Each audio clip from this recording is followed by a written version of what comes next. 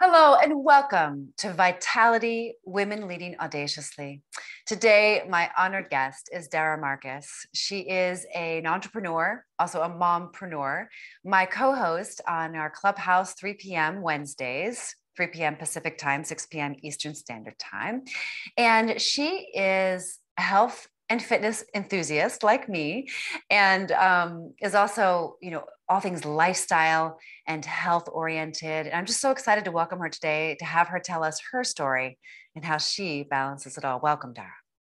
Hi, thank you so much. So happy to be here. Tell us your story. Tell us about how you came to find your path. An interesting path it's been.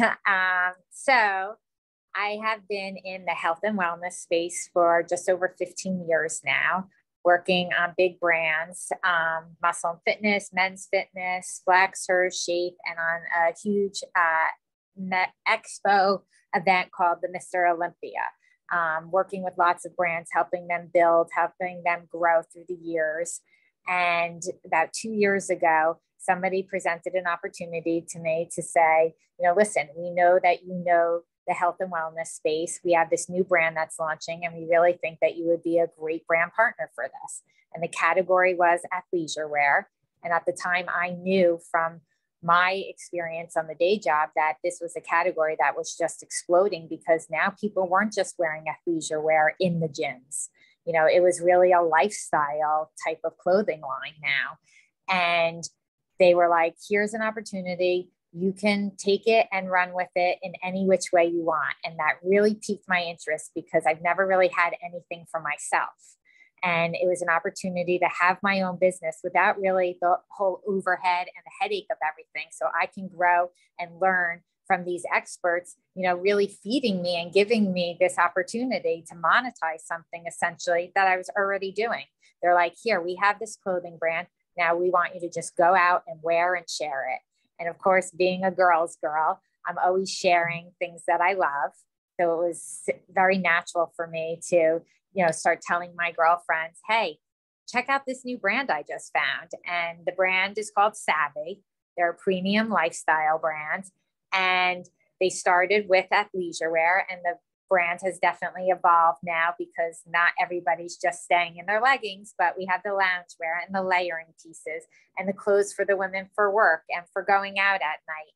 And it's just been this incredible experience now to be able to have my own little baby that I've been growing on the side here. That's so exciting. It sounds like it's hitting some things that you just really love, like sharing things that you love, wearing things that you love, representing things that you love, and building community around it, it sounds too.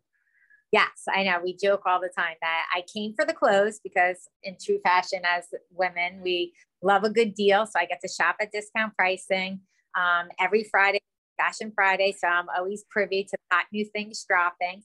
And then now I'm able to make an income from it, like I said, but yet I stay, because it's not just about the clothes. It's really become about this community. And it's been incredible and motivating, and to be with other like-minded women that want to feel good and look good and do good. Totally. I love that.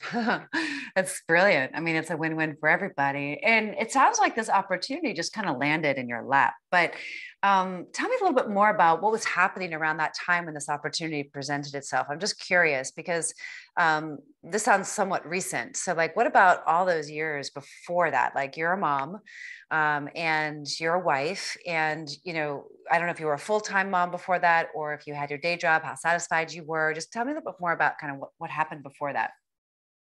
So I definitely worked full time. I have one child. I like to say I was one and done. I have an 11-year-old son, and he's definitely a handful, but tries my patience. It gives me strength every day. And so I was building my career. I always worked in the city, and I had, my son, and I had my time off, but I went right back to work. I knew I always wanted to work so that I can keep my mind busy. I like to be busy. I like to be challenged. So I've always had my hands in different things. And, I've been waiting and looking for that right opportunity, I think. And I had other things presented to me, but for whatever reason, this particular brand, Savvi, really resonated with me, because I love the fact that, simply instant gratification. I'm not trying to change somebody's regimen or waiting 30 days for results or things like that. It was, you're going to put on a pair of leggings and you're going to either love them or hate them, and so be it, and go on about your business or whatever. But the point that the clothing could be so powerful that people could put something on and feel good, it was really exciting to me that I can empower women to feel good and then look good. And like we keep saying, go out and do good. So in my career, I had been in a male dominated world for 15 years. I'd be the sole woman at the dinner table who wanted to order dessert and eat the bread. All these fitness guys were like, no carbs, no desserts, no sweets. And, you know, that was very interesting for me for all the years, you know, being around all these men. And I think that when this opportunity presented itself to be, you know, something within a dynamic of women, where sometimes women can be intimidating, this was a total different environment to me. I had never experienced where it was so open to help you and to show you how to grow and teach you the way and things like that. Because I just felt like, you know, I'm going through this grind, working for other people all the time, going through the motions. And now here's somebody saying, listen, we're going to show you the way and you can grow and do as you wish. And I was like, great, I could finally have something for myself. Yeah, that's so beautiful, because it's really revealing to me. About 2 years ago, less, a year now and 3 months only, I looked around at my life and I was like, everyone in my life was a man. I was working for men. I was working with men. All my friends were men. And it was actually my daughter. She's like, Mom, why don't you have any girlfriends? And I was like, oh, well, my sister. She's like, that's not the same. She was right. And so I made I set out like into the universe. I was like, you know, bring me some women. And I realized, like, what is this about? And I was like, oh, I think in the past I've been involved with women who I couldn't really be my full self. Like, I had to dumb myself down. There was jealousy, backstabbing, gossip.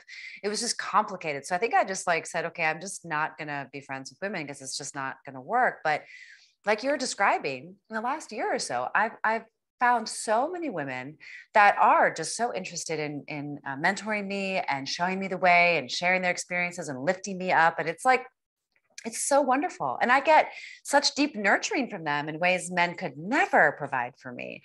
And so I can really relate to what you're sharing. And I think it's so powerful, right?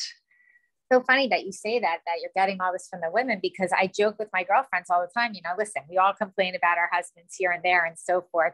And everybody wants to find their soulmate, but we're like, maybe, like, not to sound cliche, like the Sex and the City episodes, but really maybe our girlfriends are our soulmates. Not necessarily.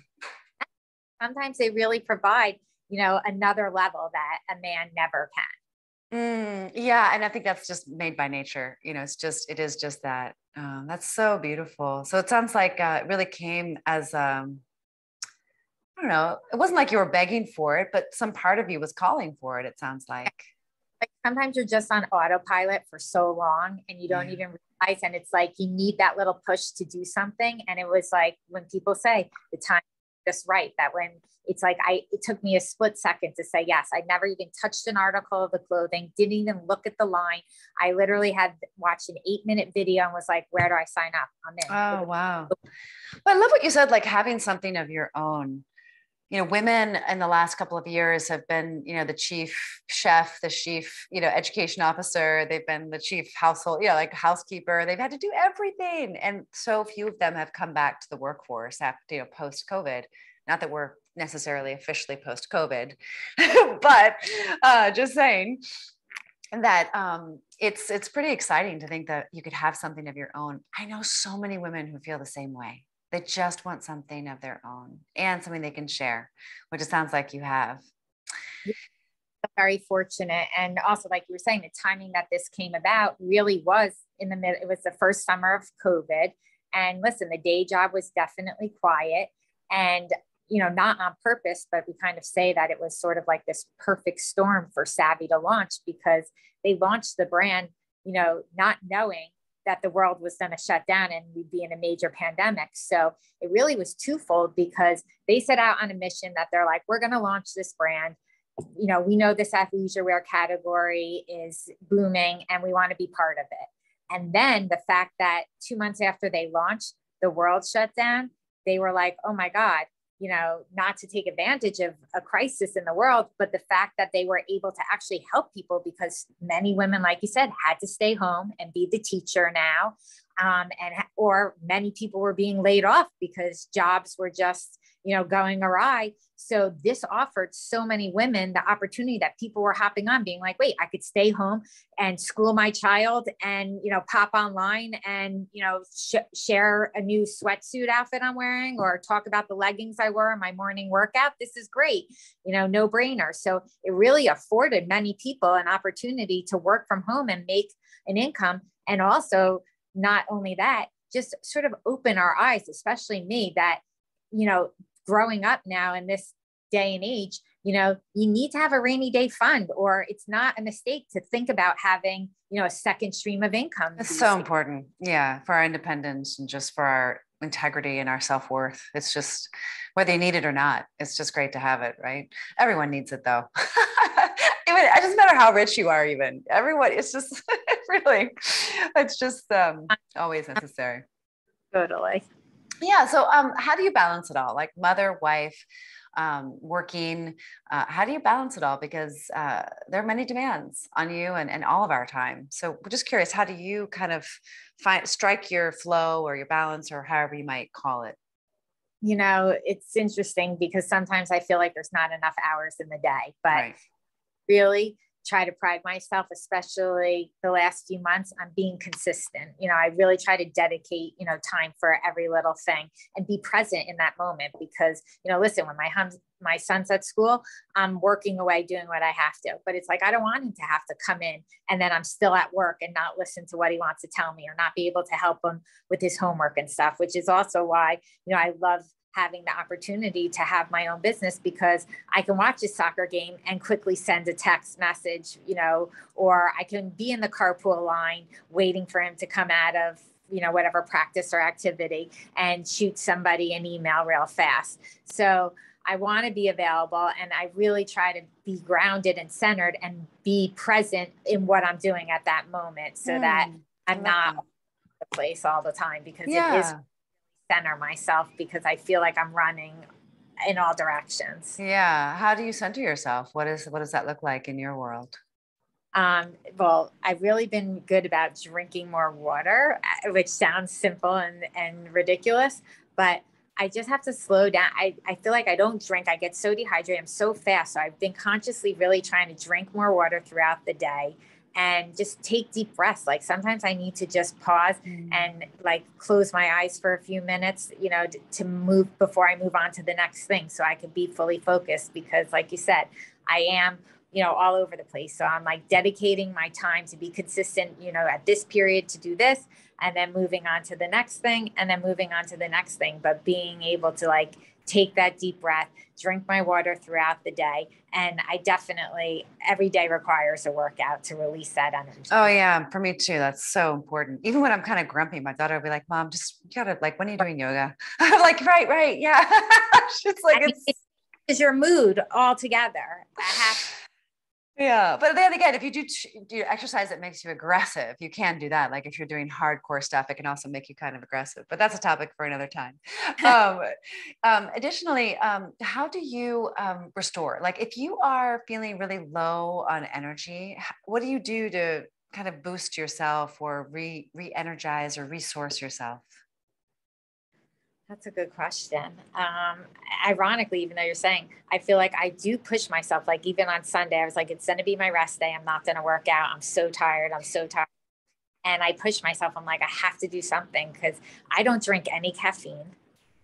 I drink a lot of alcohol, but that's for a different conversation, the wine and my cocktails to get me through. But really the exercise, whether it's, even if it's just like a calming yoga class that I just need to like kind of stretch so I feel better, or if I'm like, I need to jump on the treadmill and do a run, I have to do something to like kind of make myself, find my way and just, restore myself by re-energizing.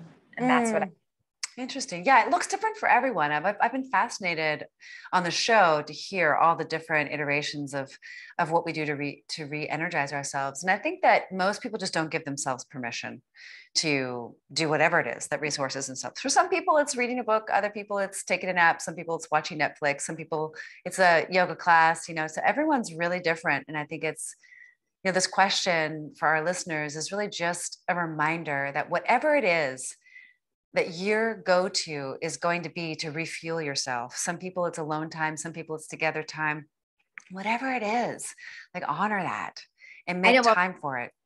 I would say since I started talking with you, you've really opened my eyes that, like you said, I really feel that people don't give themselves the permission, and we are all so busy and running and whatever. And that's why like my mom's always like, you're go, go, go. When do you relax? And I'm almost like, I don't let myself fully crash. It's like I said, I take that 2-minute little like deep breath.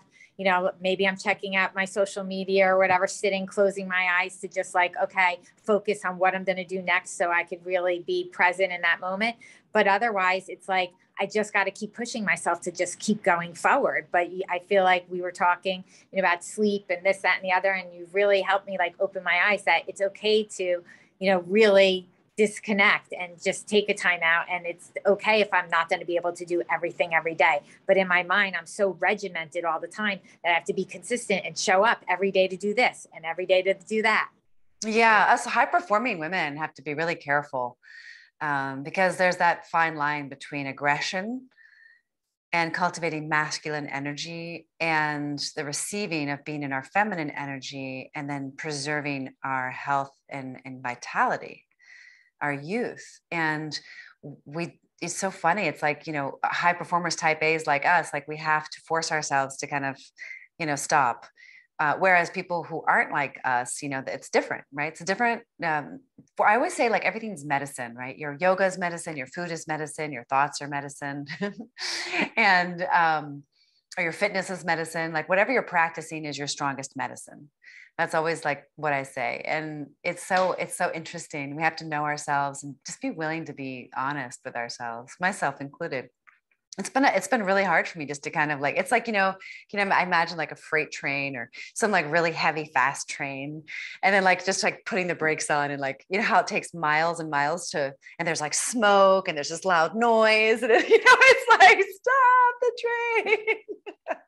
No, it's so true. Because I feel like a superwoman. That's actually my nickname in my circle is like a gutless guru and superwoman. So even my sister celebrated me this weekend as an early birthday, and she toasted. She's like, my sister, who was really superwoman. It was so cute. But I used to like be really proud of that, and now I'm like, oh, I'm not sure that's in my highest and best good, highest good. So it's really interesting how we grow and get wiser. Yeah. And that's funny because I feel like you would want to wear that as a badge of honor. But like you said, we're getting older. So sort of things change where you're like, maybe I don't have to do everything all the time and be this superpower and just kind of scale it back a little and take the. Yeah. And then there's a question of like, when's enough? And can I be so loving to myself that I'm not doing to cover up my lack of self-worth? And it was really actually my daughter that's helped me to learn that. Not so much about my self-worth, but like, Mom, it's enough. Like, this is really good. Or, like, you should really take a break. You work so hard. Or, it's 8:00. Couldn't you close your computer now? Or, like, it's really, she's really helped me to kind of remind myself like, oh, right. It's like that, like I said, the hours fly by and then you're like, so it's so great that she's young enough to recognize and tell you that. Yeah. I don't know if that's responsible. Some people listening might be like, that's probably not the best thing. She shouldn't be parenting you. But it is what it is. Single moms, we do the best we can. So any words of wisdom? Oh, wait, is there anything you'd like our listeners to do? I mean, I'd love for you guys to come and join us on Clubhouse for an interactive, exclusive conversation. If you need an invite for that, just email me and I will get you an invite. If you're not on Clubhouse, get on Clubhouse. It's so much fun. Dara, anything else you'd like the listeners to do to be able to find you, learn more about you and what you do? Yeah, please definitely check out my Savvi page. It's savvi.com, savvi.com /Dara Markus, DaraMarkus. And shop around, check out the clothing. And what's great about the brand is that they don't just reward, me as a partner, but you as a customer. If you're wearing and sharing the brand, you can get credits added to your account as well. So, they're all about supporting women and empowering them. And it's just a brand that we like to say loves you back. So I'd love to share more information on Savvi with any of the listeners who are looking to just get some new great clothing and try a new fabulous brand, or like, me building a business or having a side hustle, and make some extra income, because the brand is really a luxury exclusive brand, but it's affordable pricing and it's truly sustainable, fashion. So lovely. Okay. So how does it measure up with my Lulus? Give me the bottom line. Well, we like to say that we're Lulu quality, but less expensive. So it's going to hug me in all the right places and fit my curves. And it's going to probably fit better too, because we fit on real women. So it's very flattering. They, know where to nip and tuck everything so that you're totally, hidden and feel good and secure in all the places you want to be. Nice. And they hold their shape and they wash well. Yeah, absolutely. It's not fast fashion. We say that, you're going to be able to wash the clothes over and over again, and they're going to retain their same shape and color and size and so forth. I love that. That's so exciting. Well, I got to check it out. I haven't checked it out, folks. So I'm on my way. Yeah, I love when I get the Lulu converts, the text messages being like, all right, you finally got me. Oh, it's incredible. I mean, I used to be in the fashion industry, actually. I don't know if you know that, but for about 10 years. No, not 10 years, longer. So from 18 to when I came back to the United States, which was about 10 years ago. So yeah, for my entire adult life, up until about a decade ago, I was in the fashion industry. So I know a lot about that business.